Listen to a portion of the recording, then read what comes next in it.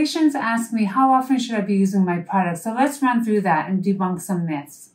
You want to make sure you're cleansing your skin twice a day. In the morning so that you're creating that fresh palette so your products can be absorbed well into the skin. And in the evenings, you may want to do a cleanse or even a double cleanse to make sure you've removed all the impurities from oil, makeup, environmental pollution before you apply your skincare routine. After you cleanse, you do want to apply a toner once or twice a day, depending on how dry your skin is, but definitely once a day to help reduce the pore size and to help restore skin pH.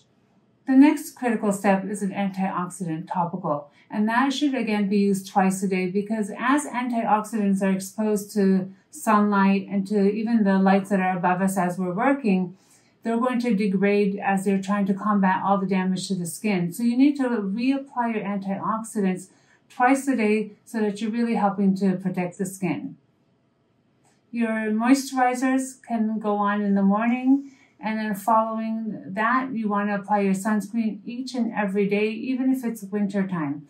We do know that UVA, which ages the skin, is constant all year long, even in the winter. So you want to have that sunscreen on every day while you're driving, walking, sitting by a window, or working under these lights, which emit radiation as well.